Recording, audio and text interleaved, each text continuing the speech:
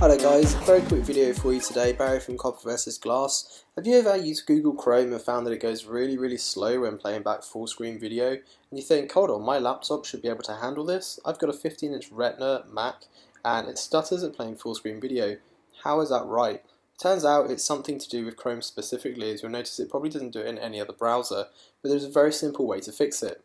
You'll notice that if you're watching something like full screen videos like Netflix, something like YouTube, or something like game trailers which is heavily flash based, you can view these videos at normal size on the page and it'll be fine, but as soon as you switch to full screen it will stutter and stop. It's a very quick fix for this. Open up a new tab in your browser and you're going to go to chrome://plugins, and you'll be presented with a list of plugins that is currently installed in Chrome, and this is just simply to help Chrome decode web media.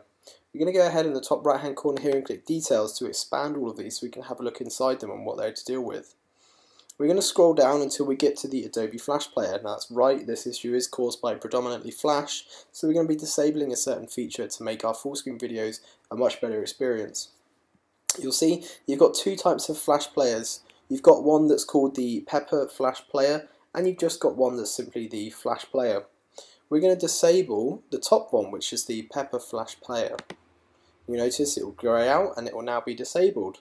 All you need to do is just simply restart your browser and go back to any videos you're watching, enable full screen mode, and you'll find that the stuttering is now gone and you can enjoy full screen video with no processing issues.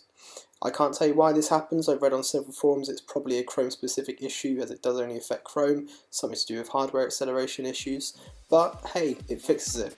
So hopefully you'll be enjoying Chrome a lot more now if you're having these issues. I certainly did. This is Barry from Copper vs Glass and I'll catch you guys later.